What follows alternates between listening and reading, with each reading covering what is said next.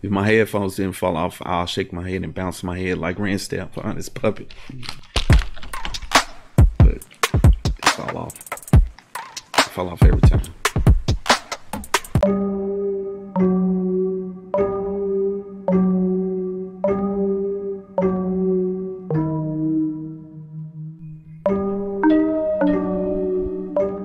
Hey, what's good, everybody? This is Milkman Music. Nice to see you. Nice to meet you. I hope you're having a blessed day. Make sure my mic on. This is a test. I am going to try to rectify a persistent problem that I've been having, and it's been trying to record Studio One, everything that I do in it, with 3 programs that's helping me, or at least I picked up 2 extra programs to help. Lately my recording latency of the video has been very short, but it has been missing frames, so I can pull up a VST and it wouldn't actually show the movements, the knob turns, the zoom in and the zoom out. So hopefully I have found the fix for it, and right now I'm gonna play this loop that I got on the track from Cymatics.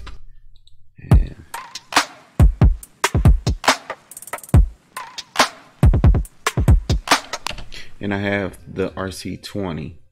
Now this is part of the test. I'm actually hovering it in a circle, and I'm going to do adjustments to the buttons. And let's see, let's load up a different one. And then let's go back, because I had to save it. Reminds me of a mushy pineapple. Okay. So the quick, well, not the quick fix. The headache that I was having is that I'm recording at 48 kilohertz, and I have my headphones, my microphone, and at the time I had my audio through the computer coming out of my Focusrite.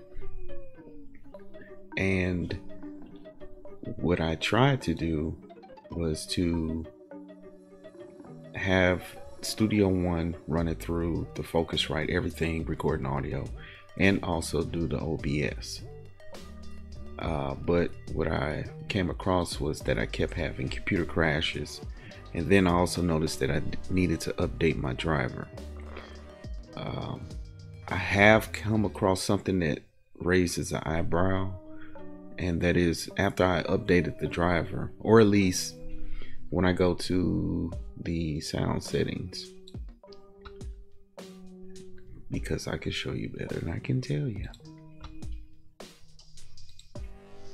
When I go to additional device properties, well, that's not it. Let's go to the sound control booth.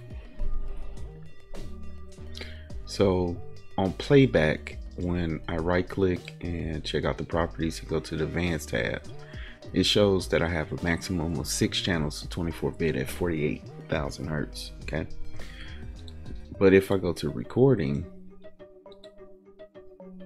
naturally it only shows 2 channels, which is the 2 inputs that I have, the mic and the line input, instrument line input. Right, you would think that it would show up the 6 channels here in Studio One, but once I go to, well, I can't go to the control panel now. Well, actually I might be able to, let's see if I pull it up. So here right now it's still running at 4800 hertz, but the problem I was running into when I had this on Studio One running directly to the Focusrite is that it kept it at 41,000 hertz, which is fine, but also it did not give me the option to have multiple channels, 6 channels like it said it would, and that's input or output. And what I wanted to do essentially is, I guess that's everybody's goal, is that they want to be able to play what they're playing, have the response of the MIDI keys, so there's no lag as far as the press to where it actually activates whatever instrument or sound or thing is doing, and then to have that all recorded, the screen, the audio, the microphone, all of that recorded onto a MP4, MKV, or whatever you're using. I'm not familiar with the Apple products or the Mac. There are some there is a Personas forum to where I got some idea, and you're not going to get a direct answer unless someone puts a direct answer out for specifically your problem. So what you have to do is cultivate everything that you're able to come across. But right now, like I said, this is pretty much just a test. If it works out good, I will upload it, or I'll probably add it in the beginning or ending of another video, or make it its own separate video, just because that this was frustrating. And over the years, I've recorded a lot of videos that either had good audio quality coming from the DAW, but I couldn't record the audio from the microphone, or it'll do both, but you could tell there was a off balance. The microphone gain was off. There was a considerable amount of clip and lag in the DAW. And me personally, I happened to stumble across OBS, which is a good program, and with this I have my settings set just for my computer itself, but mainly just for the audio, to where I have it set at 48 kilohertz and 48,000 kilohertz, and the desktop audio I have it set to this other program, which is a VoiceMeter Banana VoiceMeter, which, let me see, and I happened to stumble across this by another answer of how to record multiple inputs and things like that. So as you can see, it's really not picking up anything, because in OBS I'm recording my microphone, which is through my Focusrite. But if I do just make some noise on the computer, you see it picks up on the OBS and on the Focusrite.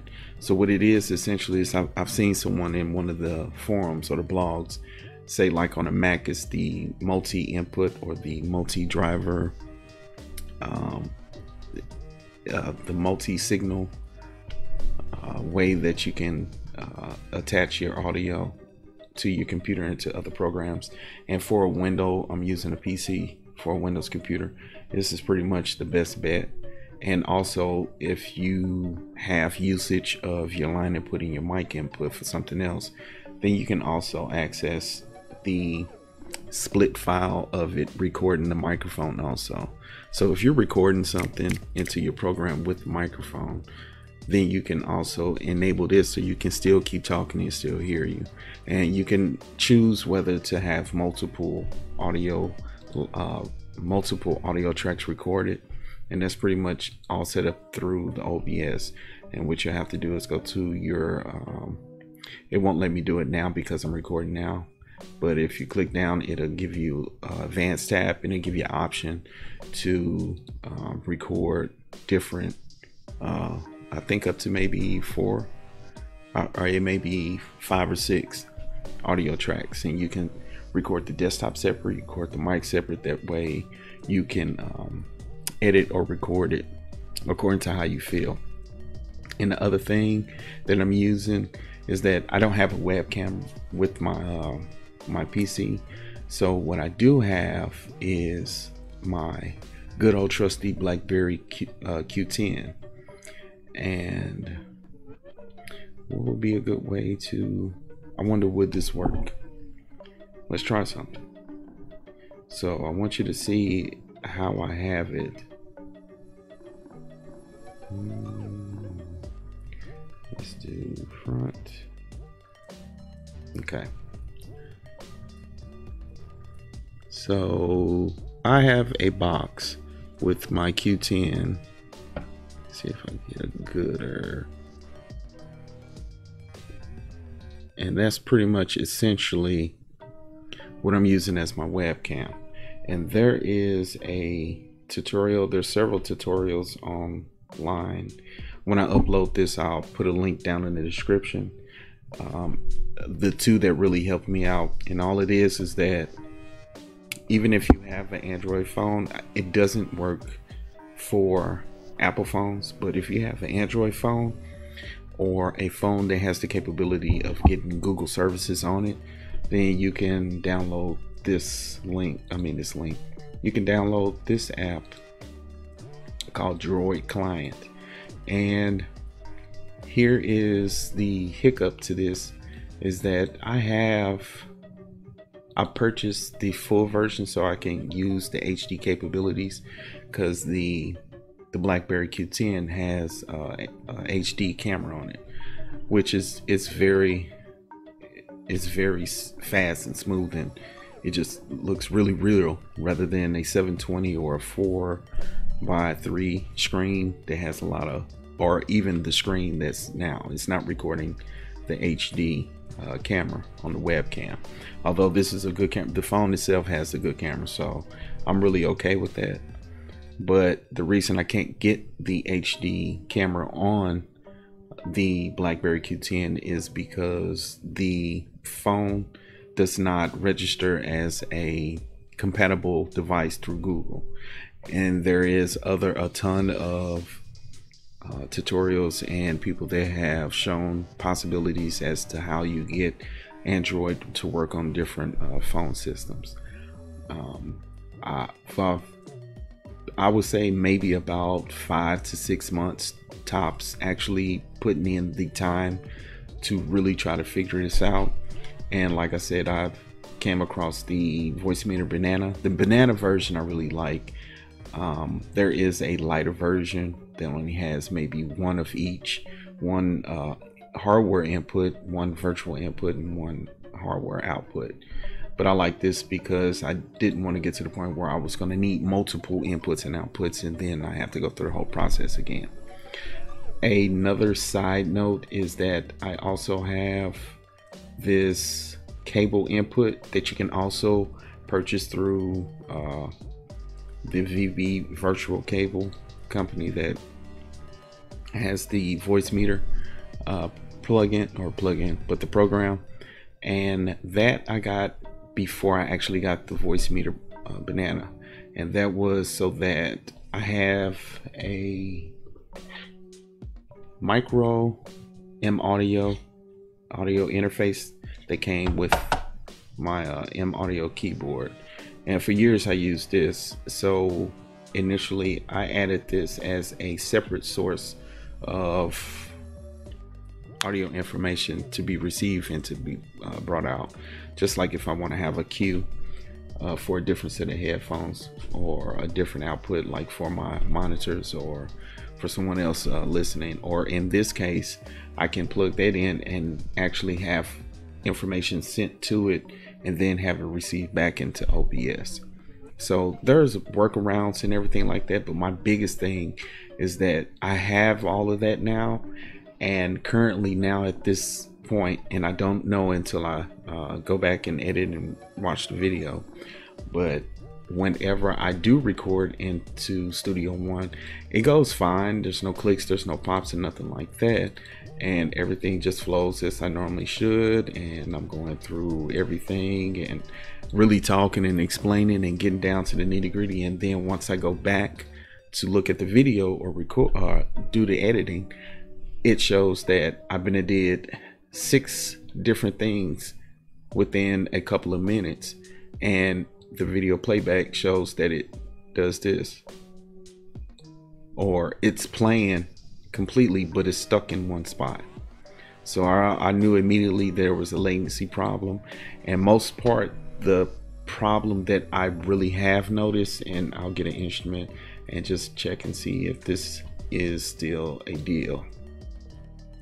The thing that I noticed is that whenever I use the FL Studio ACO as a bridge, because I can't use the Focusrite because it doesn't give a multiple well, at least the one that I have, it doesn't give multiple options for input and output.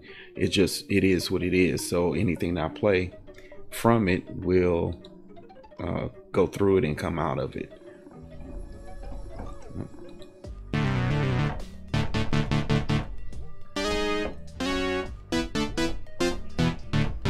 So I would say, for me personally, I don't know if you guys can hear it. I'll check the meters and just see.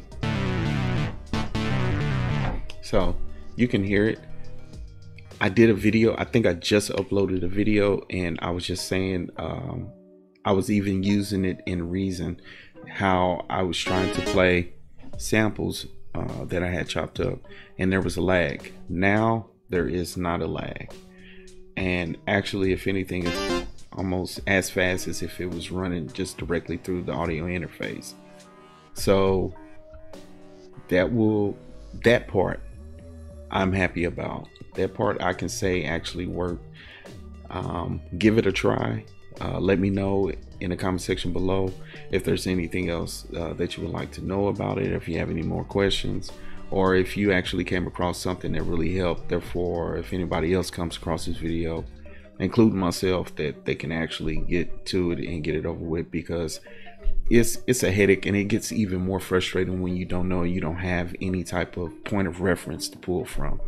So with that, I'm going to shut this video down, and if it turned out right, then I'm gonna save everything, and I'm gonna be doing more videos with Studio One, because it is a lot that I would like to show that this program is capable of, even to the point to where I'm in decision mode as to if I want to upgrade to the professional or not, because I get so much just out of the artist version, and it really pays homage to, you know, you could do more with less. And when you don't have a lot of distractions and nothing like that, you tend to get your best creative work out of it. Granted that the artist version does not give you the capability straight out the box to use VSTs, so instead of paying the full price for the professional, I went ahead and just added the VSTs, since I jumped around so many programs as it is. But the more and more I stayed into Studio One, I became very, very, very loving of this program as to what it can do that I wasn't able to do in Reason. So the fact that I can do it in Studio One and I still have Reason, and if I combine them both together, so like I said, I hope this works, and I will catch you guys on the next video. Always remember, doing what you love will always seem like work unless you put God first. You have a good day.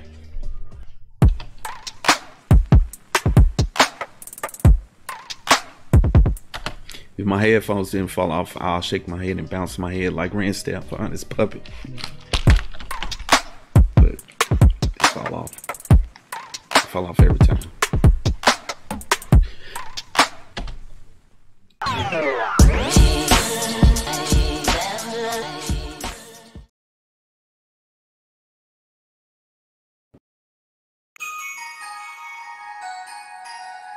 Hey guys, be sure, if you like this video, give it a thumbs up. If you really like this, share it. And if you want to see more, hit that subscribe button.